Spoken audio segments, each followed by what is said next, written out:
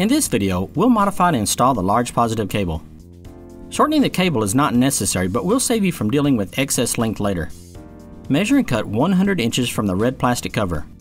This length will work in all Goblins.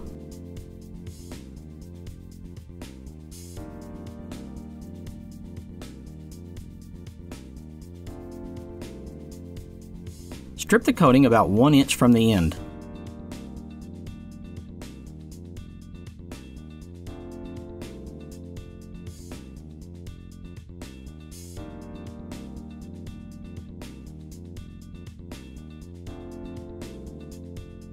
If the wires are dull and corroded, you'll want to clean them up. Fan out the wires and clean them. We use navel jelly.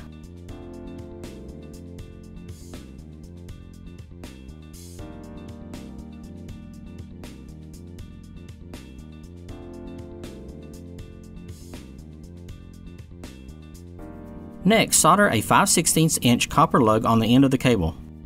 Add flux and then heat until the solder flows into the lug.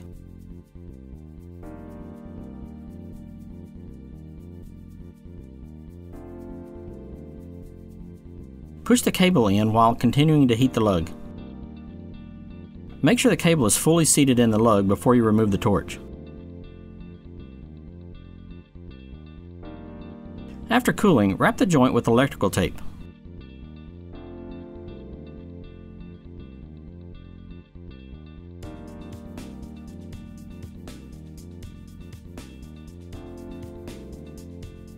Use a 13mm to remove the nut on the top stud of the starter. Slide the cable onto the stud and tighten the nut.